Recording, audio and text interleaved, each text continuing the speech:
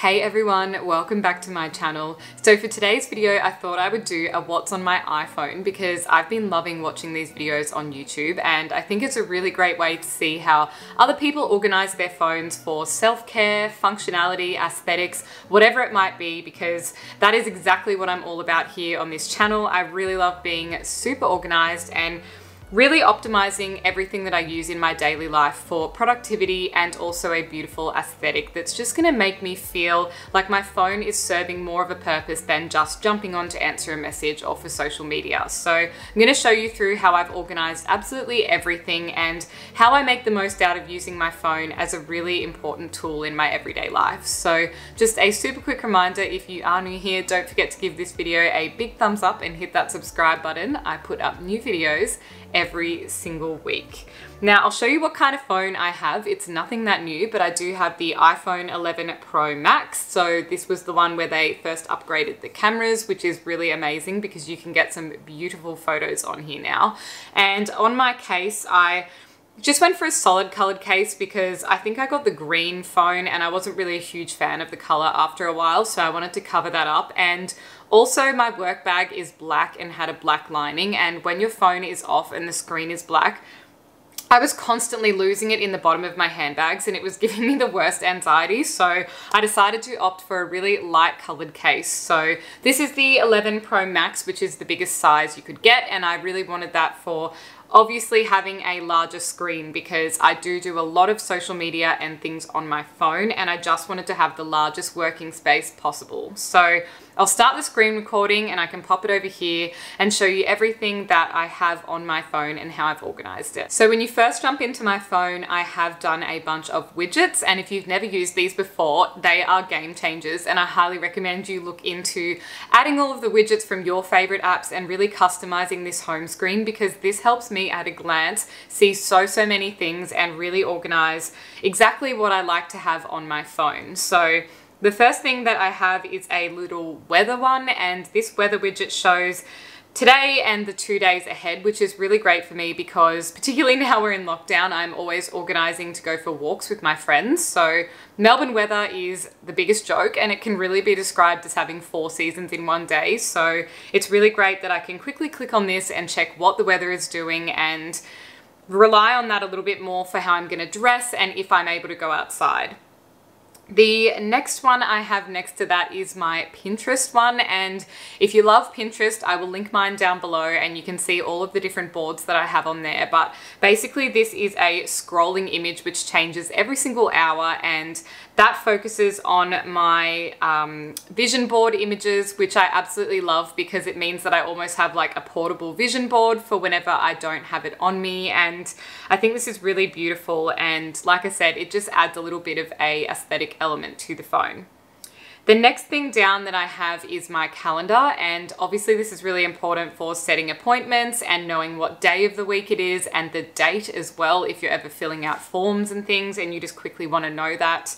And it also has the clock and my percentage of battery that's left. So I really love this widget. It's all in a neutral black and white kind of color, which is something that I really love, particularly being an architect. Everything that I do is always in black and white. So I really like this one, and I like that it was kind of the long format widget as well, because I feel like it helps me see a little bit more and be much more on top of what I'm doing for the week.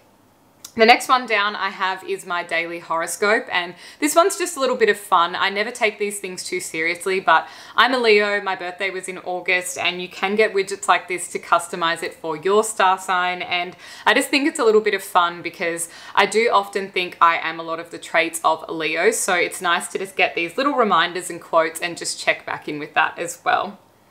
The one next to this is one of my favorite things on this screen as well, and that is a daily inspirational quote. So I really like these. They're motivational and inspiring and spiritual and all sorts of things like that. So I just found an app where I can pick all of the different things that I'm interested in, whether it be self-development or spirituality, and add it onto here, and it gives me a daily quote that will change every single day and rotate through to give me a little bit of inspiration.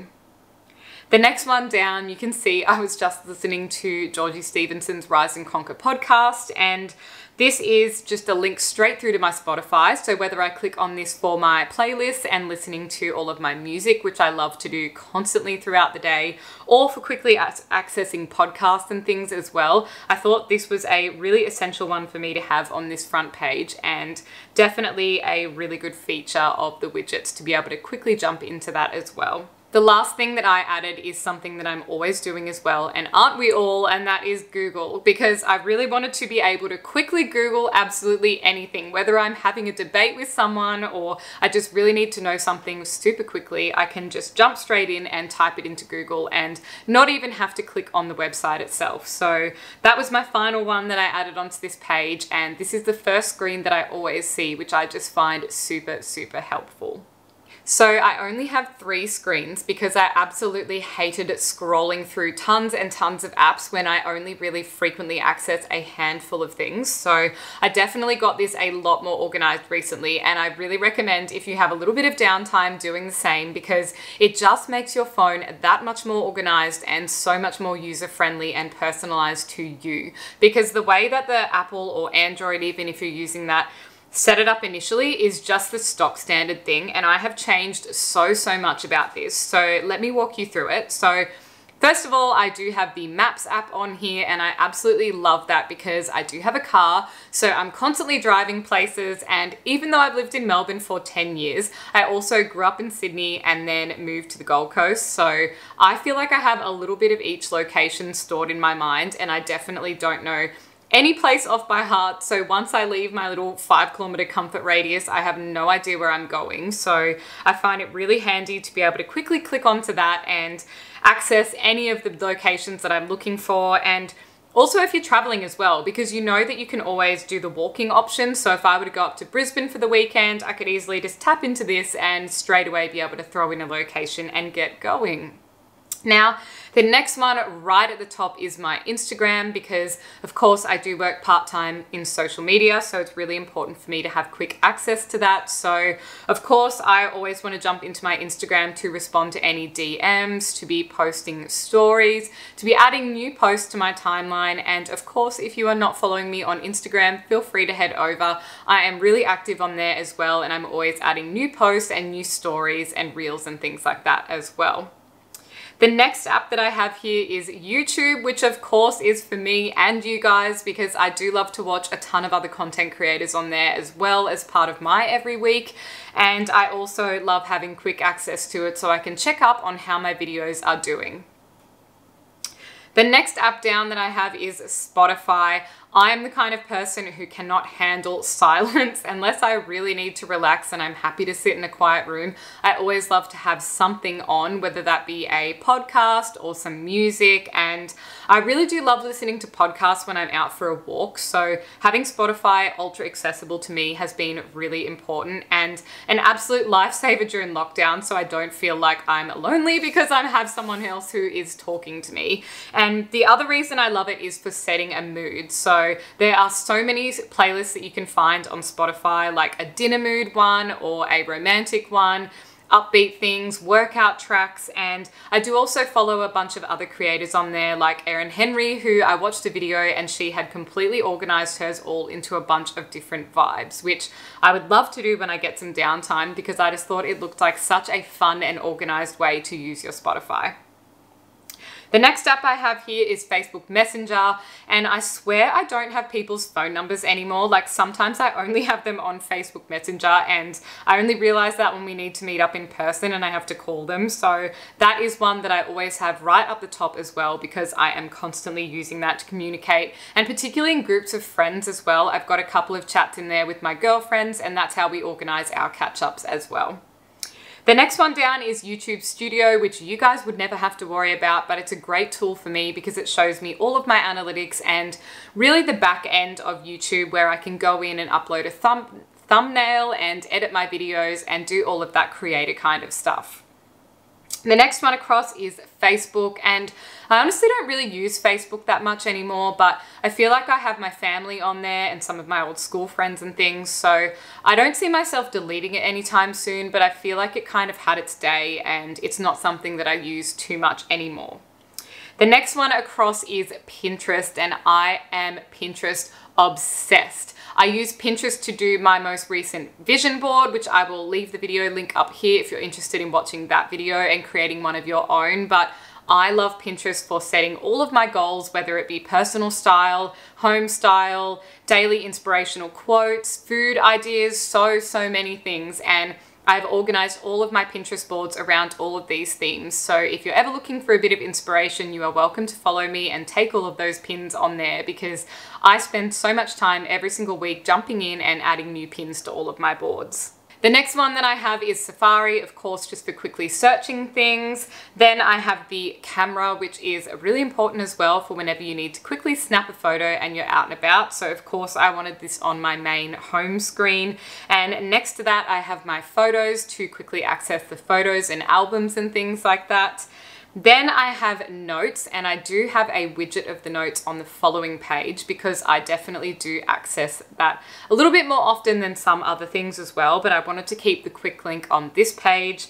Then I have the Google app, again, for just looking up things really quickly, but that's secondary to having the widget on the front page. I've got the clock, which you don't really need terribly, but I definitely do use it all the time for the bedtime function of the app. And if you've never used the bedtime function in the clock, it is a game changer. I love it so much because you can set this really calm, slow rising kind of sound instead of the really abrupt alarms that almost shake you awake. And I really do find it super handy for programming that in, checking how much I've been sleeping, because it does link up with the health app, and really just using some of the other features like dimming the screen and all sorts of things that you can do to make sure you're going to bed on time and getting the optimum amount of sleep. I also do use the timer constantly if I'm doing something random in the kitchen, like poaching eggs, and I need it to be on for 3.5 minutes. I'll set the stopwatch or a timer, and all of that happens within the clock.